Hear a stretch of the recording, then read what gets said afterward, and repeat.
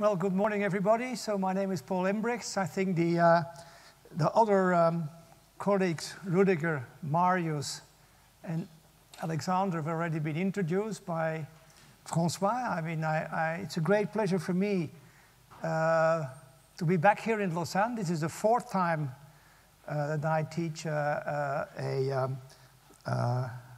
Swiss Actuarial Association summer school. We did it twice on the book on extreme value theory, and this is the second time we do it on the quantitative risk management book.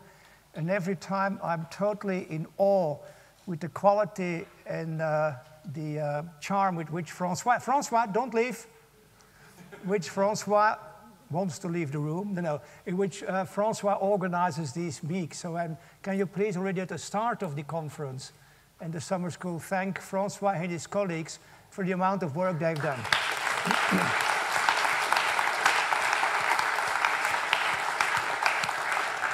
Thank you. Merci. As you also see, there's a camera standing there, so they're filming the presentation for posterity, whoever posterity may be.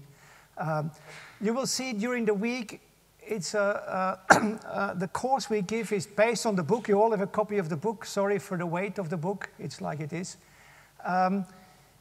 We will treat most of the material in the book in, of course, of a selected way. We cannot do the whole book.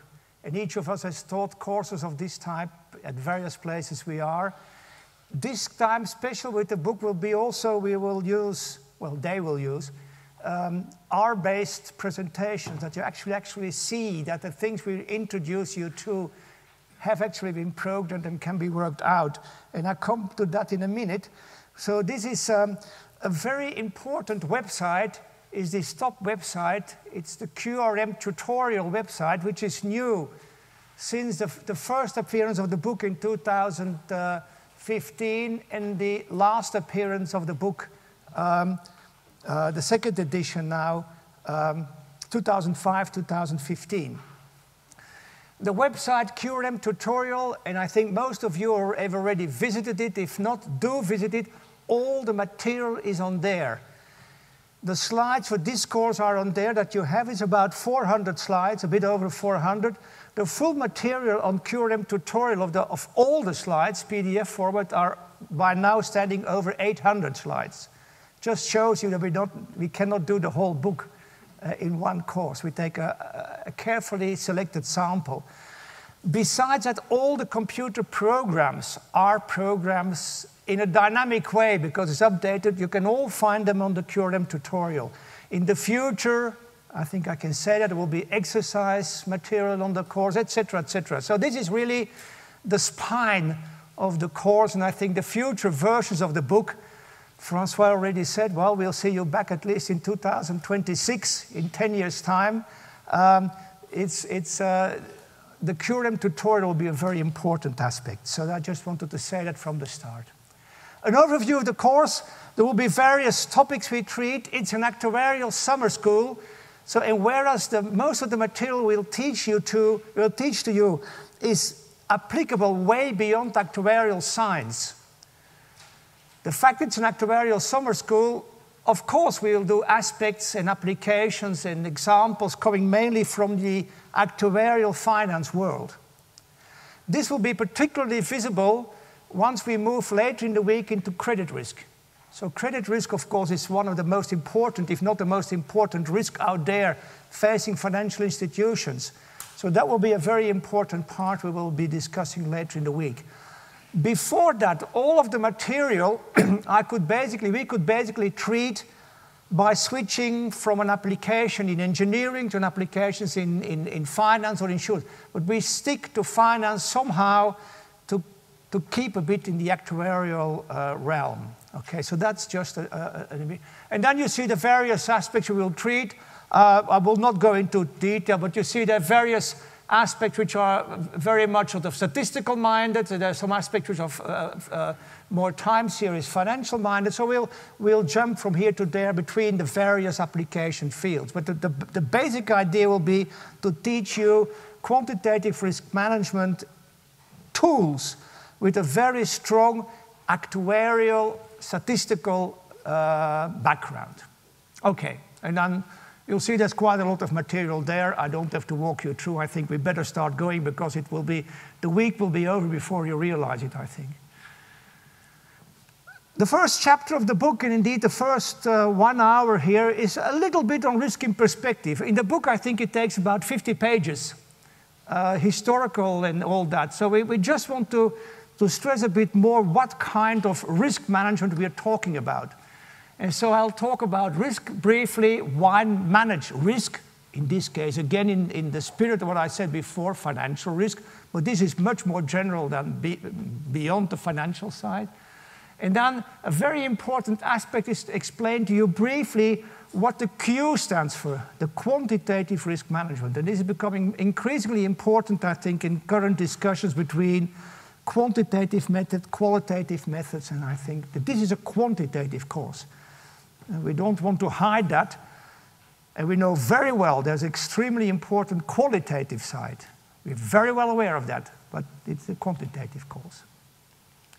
So risk.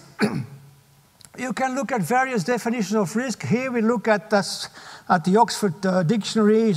For this course, risk for us is a hazard, a chance of bad consequences, loss or exposure to mischance. That's a definition. In the early version of our book, we said any event or action that may adversely affect an organization's ability to achieve its objectives and execute its strategies. I don't think I want to contest that. The only thing you can say, that is a bit of a restrictive view on risk. I totally agree on that. And I'll say something later to that. Of course, the next line says clearly there's no single one-sentence definition capturing all aspects of risk. Again, for us, risk is chance of a loss. For us, is uncertainty. For us, and that's a non-trivial step, it's randomness. And of course, immediately some people among you may say, well, careful, careful, risk and uncertainty, wasn't that sort of related to Frank Knight's book in the 20s and all that? And we know. But for us, it's a more statistical description of uncertainty based on randomness. It's an important aspect. It's by no means the only aspect. So that's why we all owe our great thanks to Kolmogorov. And I'm very glad that with Professor Ulyanov we have a representative from Lomonosov University, well, close to Lomonosov University. Sorry? No, not, I know, but you, at least from that school. And so for us, we use the language of Kolmogorov. We use the language of a sample space, although some people may call it realization of nature or whatever. It's for us a sample space, a little omega. We have a probability space. We have to be able to talk the probability of an event. And Kolmogorov gave us sort of a kind of Garden of Eden where we can describe that mathematically. Beyond the first slide, I don't think we'll ever see again in this course this omega, but it's there. Somewhere it's on the top right corner of this room here. It's like the password. The omega space is there.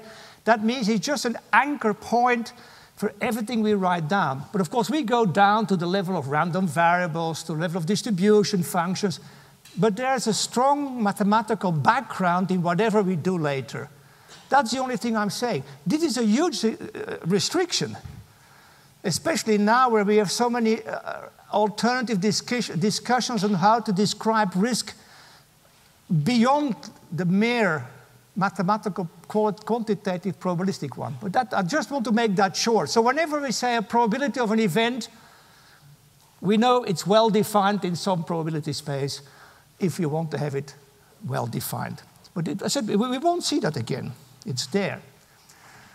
We will mostly, in this course, we will mostly model situations in which an investor, that's I give you now the actuarial or financial side, holds today an asset with an uncertain future value. Of course, we have to say, what is value? We'll do a bit of that. But it's really today's view on a future event. And as an engineer, I know there's some engineering colleagues also here. As an engineer, of course, we have the similar situation. You build a dike today, with safety requirements that should prevent, let's say, negative, let's say, flooding happening in 10, 20 years' time. It's very simple. In that case, value is the loss coming from possible inundations. So in that sense, it's all very simple. This today's view, one period ahead, we will see this morning more often. Okay. So to this event, we model the value of an ASCII, of a risky position, of a risk as a random variable. You see again this notion, but again, for us, it's just a random variable. The big X, or L, if you really want to specify the loss, and several risky positions are modeled by a vector. And we are very precise on notation. A capital X, capital Y is typically a random variable, a single one-dimensional function describing a risk. A vector is typically written boldface, because risk, of course, is very often coming from co-behavior, joint behavior of various risky positions, dependence. So that's a very careful notation. Then we have the distribution function, and you see the omega has disappeared already. It's there, but it's disappeared. So the distribution function, or the joint distribution function if it's a vector, and of course these inequalities are always component-wise. x1 less than little x1, x2 and little x2, etc. We have very consistent notation here. I think one of the important aspects of the book is really to introduce consistency in notation, consistency in statistical thinking, without overburdening it. I think it's kind of a mini-max solution. I think if you want to understand a lot of what's done in risk management on the quantitative side, I don't think you can get lower, if I may say it like that, than material we introduce in this book. You really have to be able, in that level, to talk about these concepts. If time matters, and of course time will matter immediately if we talk about time series. Time matter will immediately, if we look at credit risk, then time does play a crucial role dynamically, not just today, tomorrow, as a dynamic process. Then we talk about a family of random variables, one-dimensional or d-dimensional, and that's called a stochastic process. But we'll have very specific examples there. But the first part of the course will be very much related to no dynamics, just today's view on tomorrow's value of a risk.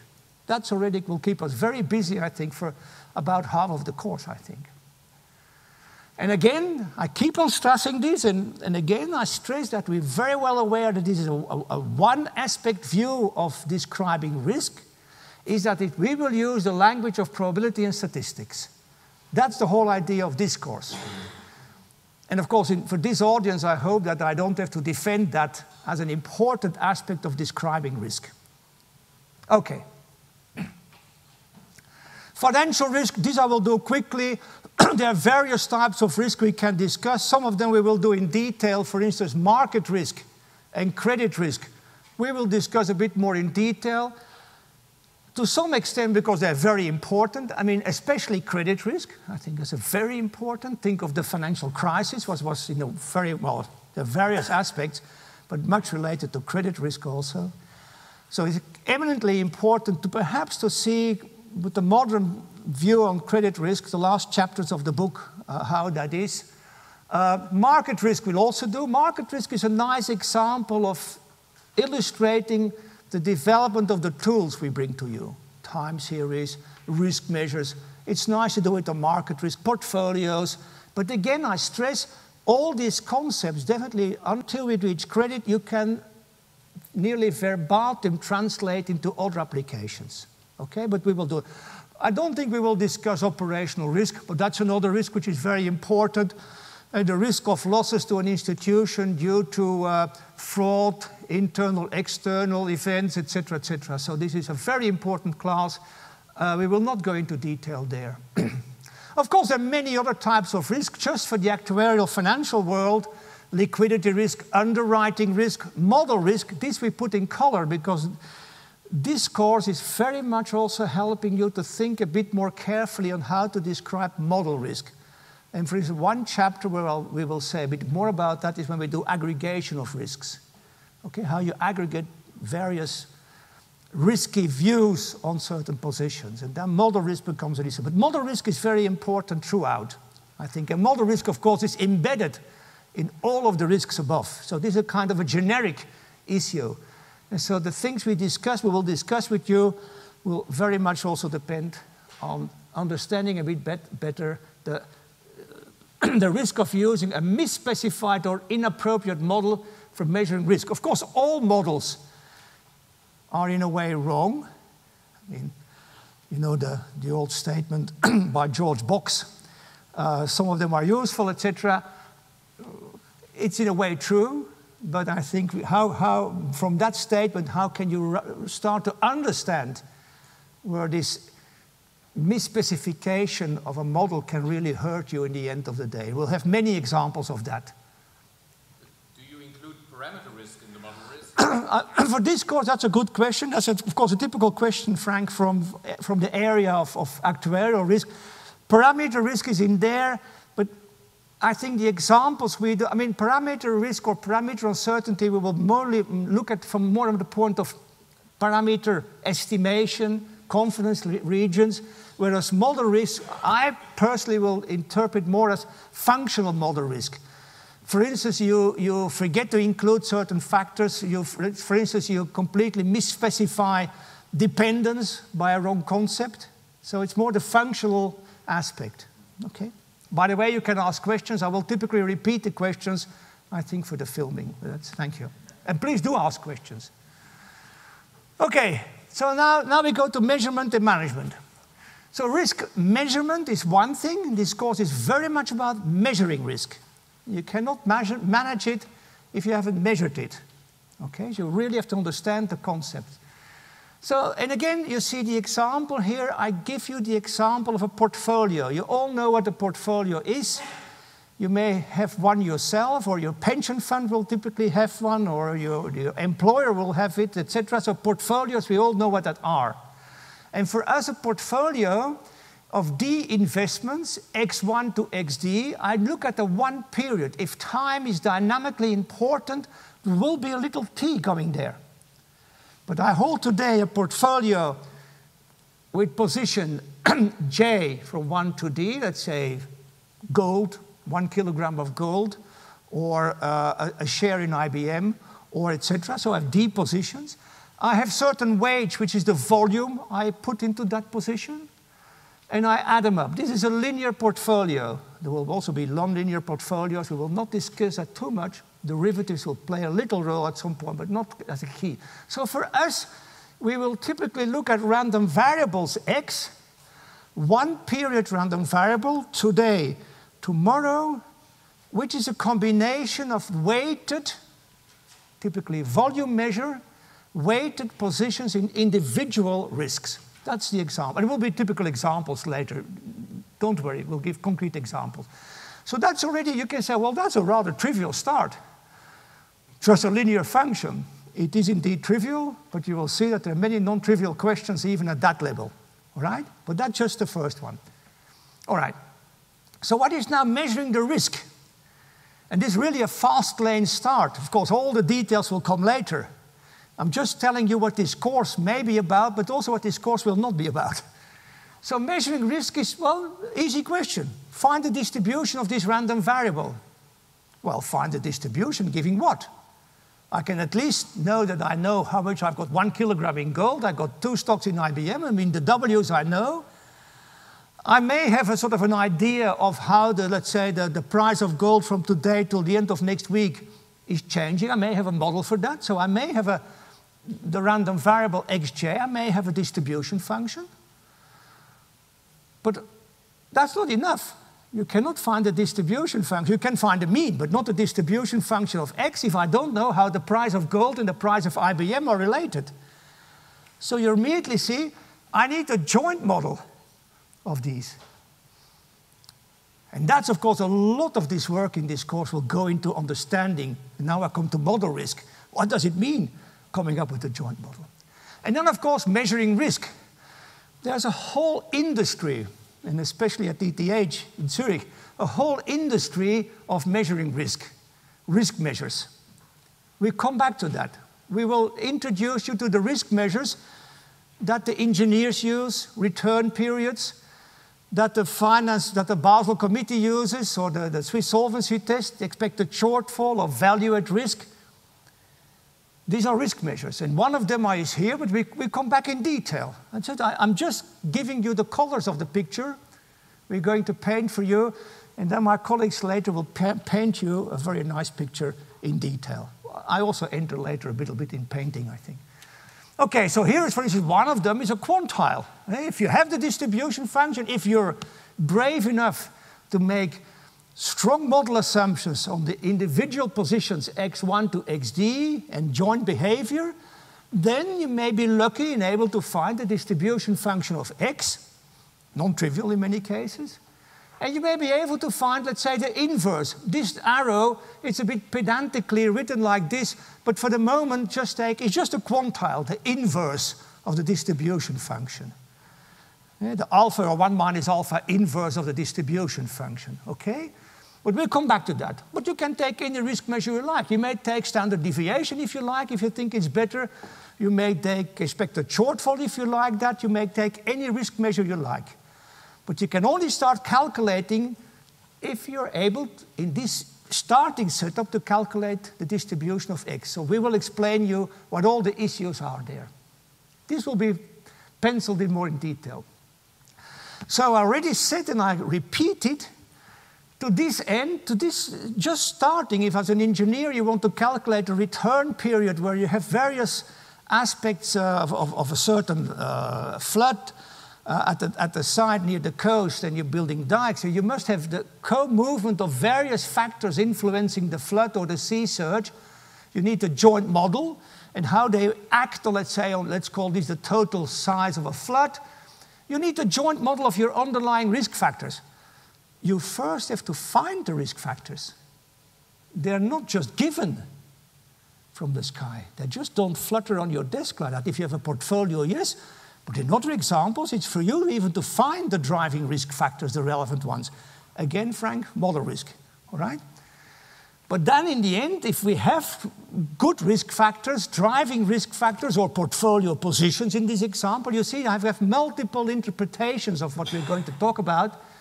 Then it's a question of finding, based on this joint model, and by the way, we will be very pedantic and correct in talking about joint distributions and marginal distributions. If there's one thing that caused a lot of havoc and every day all over the world is still causing a problem, is by not understanding what it means having joint distribution of a risk factor and having marginal distributions. The copulas later will make this story much clearer, and we come to that tomorrow. Okay. Statistical estimates of F will be important. There will be parameters or non-parametric estimation, we'll see.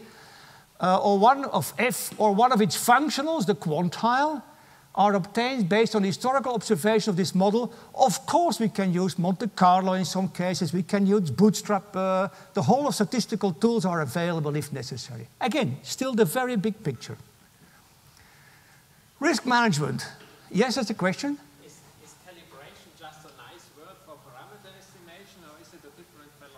That's a very good question. Is calibration, sorry, I repeat it for the calibration is just a nice or a sort of a fancy word for parameter estimation. No, I think calibration in my sense, but Alex, of course, he may have a very much stronger view on that, is beyond that. I mean, it's not just, I mean, for me, calibration is really how to get a model fitting to reality. It's not just a parameter. I think for me, calibration is perhaps we'll come back to that later. Alex, you want to? Well, I think so. I'd say statistical estimation statistical estimation is a subset of calibration for me. So there may be other things you do to fix model parameters, like choosing the parameters that best match prices, for example. And careful. It's difficult. I'm going to walk around with this thing. Yeah, I think very often the standard terminology is if you calibrate, it's more like solving an equation. You see certain prices on the market and you choose model parameters so that the prices your model gives or the answers your model give coincide with what you see in the market. So in a sense, calibration is a little bit opposed to statistical estimation. If you talk about statistics, you look at past data and then you do estimation. And if you talk about calibration, it's typically solving equations and equating a market and model prices. Okay for a start? Yeah, it's good to see that you have different. No, of course. Well, no, it's not a single concept. Calibration. Of course, you're right. It's one of these words is used in a very broad sense, in a very specific model. If I take Black-Scholes, I calibrate the market data, I get the implied volatility aspect, of course, and we have calibration at that level. I think the problem is that for many people, calibration is using a machine and switching off your brain while you're calculating parameters. Well, we as mathematicians, we never switch off our brains. I think that's something. But no, I see the point. No, it's not that. It's absolutely not that. And I think the example of, I often say, let's say Black-Scholes, you can criticize Black-Scholes formula and the normality assumption and all the underlying assumptions bis infinity. I always say the fantastic thing of Black-Scholes, because once you start calibrating it to market data, you get implied volatility. And then implied volatility, just getting that kind of information gives you a view on the sentiment of the market, etc. So it's way beyond, I think, just say 1.7 or something like that. Very important question, but I would expect that from you. All right. So that already we said is one of the many statements, cause adverse effects. The word resilience, I think, or fragility, if you like, Nassim Taleb's work on fragility, resilience, making system. Of course, my engineering friends, like Boza is sitting there somewhere. Boza, where are you? There. Boza Stojadinovic is the professor of engineering at ETH. He's the head of the risk management of the risk center at ETH. And he's one of the world experts on, I think it's important that you know who's here. I cannot do that with everybody perhaps, but that you use this week also to discuss. So he's a world expert on fragility for building in earthquake environments and beyond Boza, I know. But you see, resilience is a big word. Okay, and that's, we use that also in a general sense. Of course, an important bullet point here, because this is now a kind of a hedge. Of course, we look at the right-hand tail. Of course, we look at the losses, which for us are positive later on, as you will see in Rudiger after the break. But many of the tools of the course, you can just switch sides and say you can use the techniques we introduce not just for capturing risk of a position, but for capturing the upside. Portfolio optimization on the risk constraints. So most of the, I would say half the material of the book, or even more, you can likewise use for managing risk on the investment side. Unfortunately, or fortunately, there's a choice. We have mostly looked at translation on the defensive side, on the loss side. But many of the tools, most of them, especially at the beginning of the course, you can equally well use for investment. And this is, of course, exactly, we are not just passive defensive towards risk. Of course, we will actively, willingly take risk, I hope understandably takes risk, and seek a return. Okay, but that's just to make sure that I want to make it very clear, this is not just a course on this, in our case, right-hand tail of losses. We can also use it for describing aspects of gains. But we won't do that, or rather little, I think. We may in credit risk come to that. So what does now managing risk involve? Well, for instance, it can be the strength of a building, it can be the height of a dike. In our case, the example is determine the capital, and I'm not very precise on the word capital. I should be much more precise, but that will be another course. But determining the capital to hold in order to absorb losses. And think of a dike height to absorb sea surges. Both for regulatory purposes, to satisfy the regulators, I would say to comply. We're only not there to satisfy the regulators. I think we have to comply with regulation, I think. And there are also current regulators and former regulators in the room, and I will not point fingers now. But you can come to me and say, I want to talk to a former regulator, then I will make contact for you. So this is also important, okay? Or we can think of economic capital. There's no way in this course, but please correct me if I'm wrong, that we go into these differences. They're very important in finance. A dikite is a dikite. Regulatory capital, economic capital, capital itself. One should start talking about shareholder equity or equity when comparing the balance sheets. No way we will discuss it. In the book it's discussed, not for this course. That goes well beyond what we want to do here. Extremely important. Okay? We all want to make sure that diversification of risk is very important. I always tell my students, as soon as somebody tells you, oh, it's diversified, then you should have a Pavlov reaction and say, well, what do you mean by that? Please tell me what you mean by diversification. We come back to that later. Or we could optimize portfolios. You say, I got a risk measure and I want to have the optimal return on my portfolio given a measure of risk. There will be some rather interesting results which go back a long time, even before the first version of the book, which I think people still are not well aware about. So we will stress that again. There will be some interesting results hidden in the course, but the moment we discuss it, we will definitely make it very explicit. Okay, so risk-return consideration, that work completely started by Harry Markowitz in the 50s. You can't even, now I'm talking finance, you can't even think what it was living in a world where optimization was just based on return. In a way, and I know there's a camera there, but in a way, at some point, we nearly were there again during the crisis. We started to optimize nearly on return because people thought there is no risk even. So, but at least Markowitz knew very well what he was doing when risk return was introduced, and we'll have various interesting things to say there also. So this is just to say we will go beyond, at some places, we will really go beyond the loss side. Okay. Why manage financial risk? Again, the book has quite a lot of material there. As an academic or as a well, both Belgian and Swiss citizen now, I think we have a societal obligation. We for us to teach you, we to learn from you, and we together to make sure that as a society we become more resilient to environmental risks, to earthquake risks, even for Switzerland, to financial risks. I often say Switzerland, and now I'm in Switzerland, a very nice part of Switzerland, although we're not in Vevey, according to François, but it's beautiful here.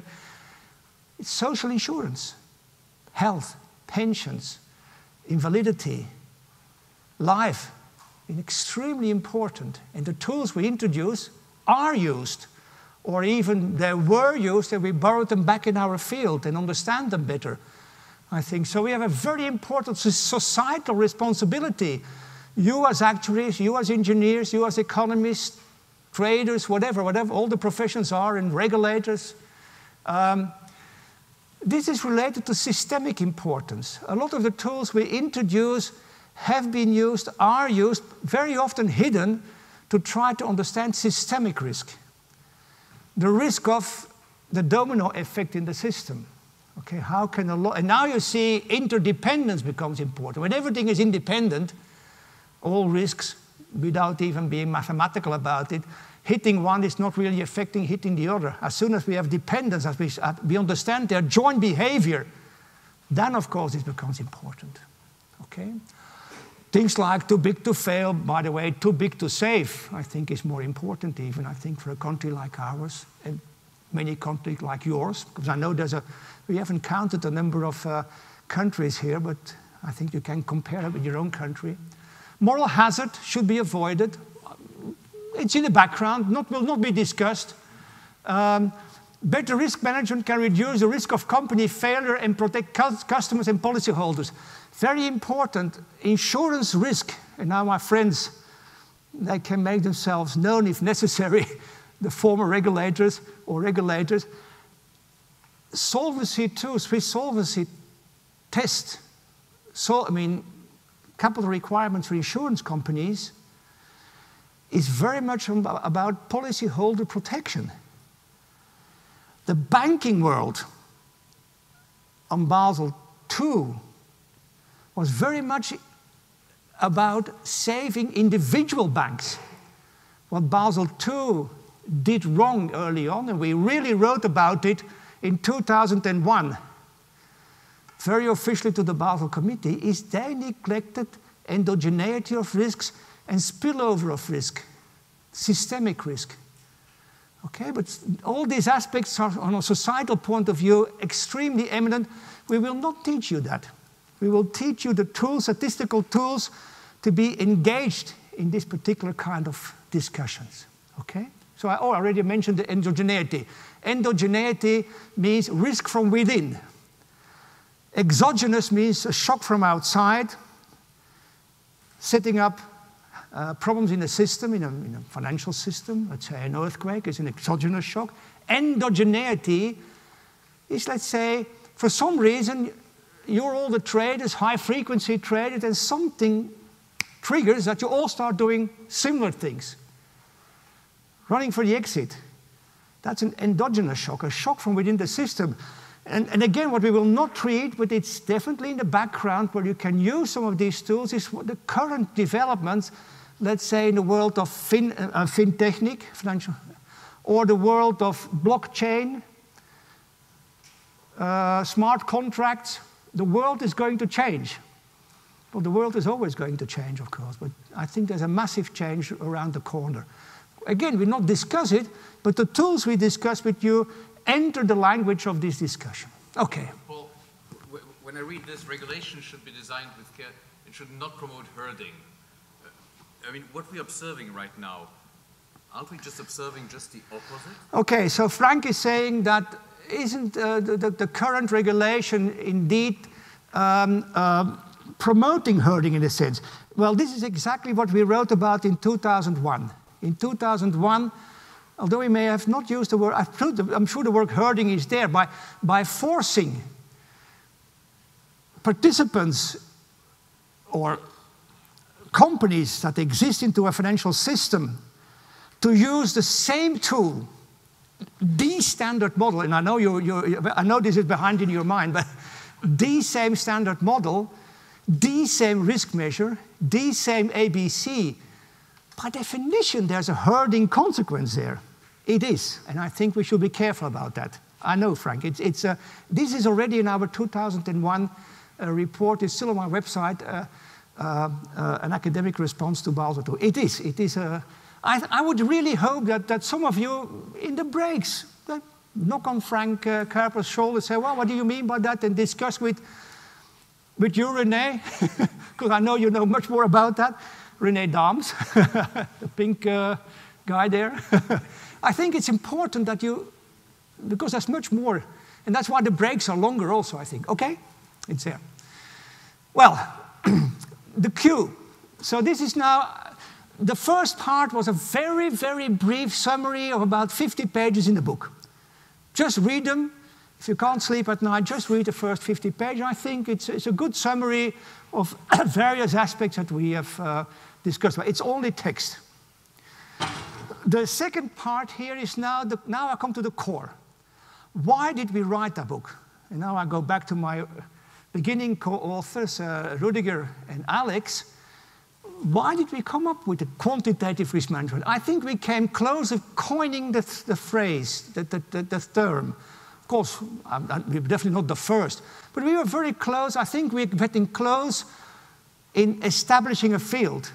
But now we have to say, what is the field? What's so special about the Q in quantitative risk management? Well, we treat QRM as a quantitative science with all the provisos I already mentioned. I know there's a qualitative human aspect in the background that enter into some of the modeling. We're not doing that. There's no behavioral finance in this book, but we are very well aware of it. And probability and statistics is our toolkit, given. Mathematics and statistics provide us with a suitable language and with appropriate concepts for describing financial risk. Appropriate up to a certain level. Again, if I talk about behavioral, which is now quite different from the engineering world, I think if you build a dike bozo, I don't think behavioral aspects enter. Perhaps for the political side in deciding what's a safety measure, but once you start building and measuring, I think it's really hard engineering. Of course, here we know there's another aspect. We don't do that, okay? Very important, and I think that the things you learn this week will really you will make sure that you exactly know what assumptions and limitations are. If, for instance, to mention a very famous example, you want to use joint risk in a credit portfolio using a Gaussian copula, fine with me. But you should really know what the conditions are and make yourself, convince yourself, yes or no, they're satisfied. That's just one example. Not just randomly chosen, but there are many more. So assumptions and limitations, that's something you all have to walk away with. And of course, my colleagues also in Lausanne here in the actuarial group, of course, that's, I think, our way of teaching things. One aspect, I mean, like Hans-Jürg Albrecher is one of the professors here in insurance mathematics. I think you will really understand that. And now we're already quite a way up to model risks understanding. So the Q in our QRM is an essential part of the risk management process. We believe it remains, if applied correctly and honestly, a part of the solution to managing risk, not the problem. Of course, the statement here is because after the crisis, we may come back to that later when we talk about copulas, or perhaps not, or you can ask me various stories when we go on the excursion. Of course, mathematics was trashed as at some point even the culprit of the financial crisis. And the famous article on Wired magazine, how a mathematical formula destroyed Wall Street. Of course, totally ridiculous. I always said, if it's a mathematical formula that destroyed Wall Street, I can quickly correct it. And you know, there's no way we can correct Wall Street for the moment. I think there's still a lot of issues there. Wall Street is really the general world of finance. Okay? So this statement by Steve Shreve, a famous mathematical finance professor in Carnegie Mellon, I think Carnegie Mellon, yeah. Don't blame the quants, the quantitative people, us, the four of us, don't blame us. Well, we take a bit of blame, at least those of us who were involved in discussing around that period.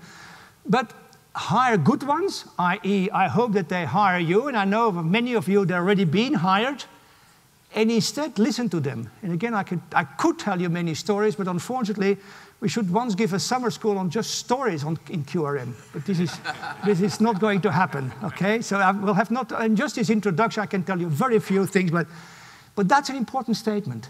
I mean, you should be proud of the Q of quantitative in QRM, and don't let yourself be bullied by people say, well, all this quantitative stuff, see where it brought us. Always think of this statement, which is very, very true. And I have many, many examples in my personal life how important that is. And that they should have listened. Not always. We can also get it wrong, of course. And we also do get it wrong. The nature of the challenge, it has two main strands. We could current practice onto a firm mathematical background. That's good, that's important. We look what is currently done in the world of risk measurement, in risk management, constructing of risk measures, portfolio optimization, aggregation. Well, let's at least write it down mathematically what it exactly means. And then we can measure the distance to real practical use. We put together techniques and tools which go beyond current practice, so you learn things in this course that are new, that may not have been fully used yet. It was definitely true when we wrote the book in 2005. It was definitely true when we reintroduced the notion of copulas in risk management. And you'll get the full story there, I think. So that was an example where I know it, and you know it, Alex. 15 years ago, if I would have asked who has heard about the notion of copula, nobody would lift a hand. Now, if I ask, it's a rhetorical question, you all lift your hand, because you've all heard about it. That's an example of new tools. So what are the particular challenges? And this is now basically like the chapters. Extremes matter. Well, how do you describe extremes? We'll have that on Wednesday morning, I think. Sorry? Tomorrow morning. Tomorrow morning. All right, we have it tomorrow morning. I should know because I teach it, so. So no sleeping tonight. Interdependence and concentration of risk. How do you describe that mathematically? with an eye for practice, clear eye for practice. The problem was scale. Scale can be in many ways. Scale can be high dimensionality, and I think with Marius and Alex, we have two of the world experts on very high dimensional modeling. And very high is not 3 or 4. I mean, very high is hundreds or thousands of components. All right, that's scale. Interdisciplinarity, clearly, we will not teach interdisciplinary, but believe me, all of us, all 4 of us, have experience in interdisciplinary discussions at all levels. I a bit more because I'm a bit older, but we have done it at all levels of risk management all over the world. So this is important, you're aware of that. Communication, education. I hope by the end of the week, well, education is there, that you've learned something, then we're fine on that, and that somehow you said, well, what these 4 guys have been doing, well, somehow the communication was not that bad. We try to do our best, that's why also I have so much work we've done, especially my colleagues on preparing the material. I mean, communication is, if there's one statement that is always made about students in mathematics going into industry, can they communicate? Also similarly, can we communicate what we want to communicate? There we are, so that's the first part. Now, I still have 5-6 minutes, so I'll go into the next part, and Rudiger after the break will take over. So again, the first part will just give you an overview of the first chapter of the book, highlighting where this course will be going.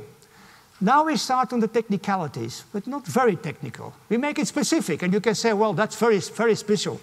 Okay, it's special, but there is a reason for that. A first important word is mapping. It's perhaps the most important aspect which is very often neglected.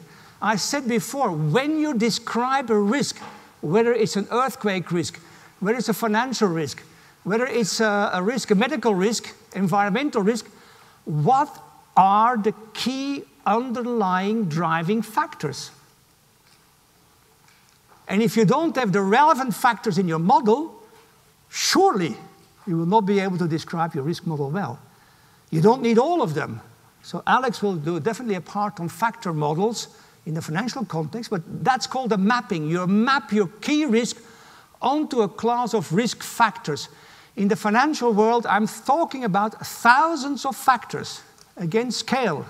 I'm not talking about models with 2 or 3 factors, no, thousands of factors. That's how a bank balance sheet or a liability on the insurance side, it may depend on so many factors out there. So that's called the mapping. You should try to make that explicit as possible.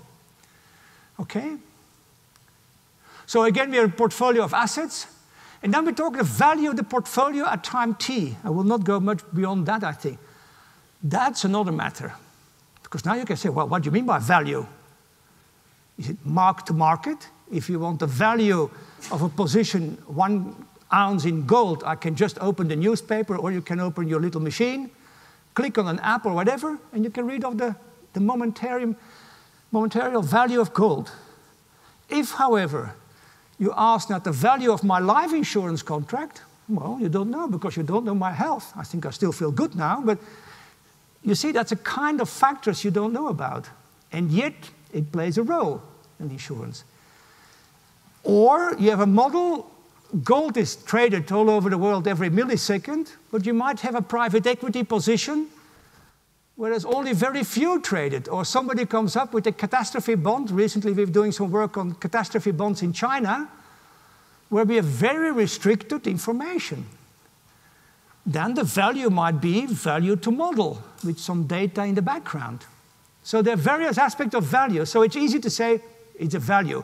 Well, we now say it, VT is the value. All the rest would almost be an extra course. But we discuss it in the book today. Important, it's today's. So our point of view in the beginning is we have a position, a risk, I call it. I look at it today, and I want to know the value in the future. There must be a model. So that's exactly this VT. We're given a fixed time horizon delta T, 1 week, 2 weeks, 1 year. This often very much depends on the application. In high-frequency trading, it may be 1 millisecond. In standard trading, it may be 1 day, 10 days, 2 weeks, trading weeks. In credit, it may be 10 days. It may be 1 year. In life insurance, it may be 20, 30 years. So there is very often an inherent time frame there. And we assume that there are no intermediate payments in between. This is just, of course you say there's always something in between. I agree. But let's just start to walk and then we can run later. This is okay for small times. If I want to predict, let's say, short time ahead, it will be much more difficult a longer time period for delta large. The next thing is that we will introduce is the change of value. This is just a statistical thing. Why? Because most of the models in finance are typically written as changes in value. Why? The returns. If you think, well, I don't know exactly what the value of that stock is, but I know the return is roughly 1% on whatever basis. The returns, they stick in our mind much more naturally than the exact values. That's also why we typically look at the differences. The value in the future minus value today. I should have written that, and I've said we should have written the V as little v, because it's known today, but I think it's just a mild, it's not an error, it's just a mild. And of course, this minus sign is just saying we go from the left tail, the losses are not in the left tail, in the right tail. This is our prerogative. When we talk, and this is also in finance, if you talk in banking lingo, you say a value at risk of 20 million, you talk about a loss. You mention it positively. So the minus sign is just convenience, and we don't have to keep on changing from left to right. The distribution of this change minus the change in value over one period of time, this can be any period of time, is called the loss distribution. In practice, people talk about P&L, but we drop the profit. We just keep the L in the language, but that's just okay. It's the profit and loss distribution, okay?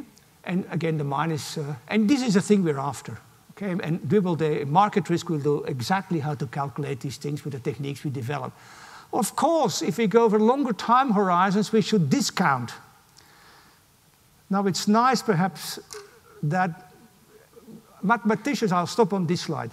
Mathematicians, of course, often make the assumption in the whole of math finance, let's assume the interest rate is 0. Now, of course, we live in a time where this is somehow a very correct assumption. So you can assume R to be 0. Well, R is negative in Switzerland. It's even negative. So, but you will not see discounting. Of course, if you go for long-time liabilities, you should discount and all that. That plays a role. But for the moment, we're on the safe ground by assuming it's 0. I stop there. We have half an hour coffee break outside downstairs.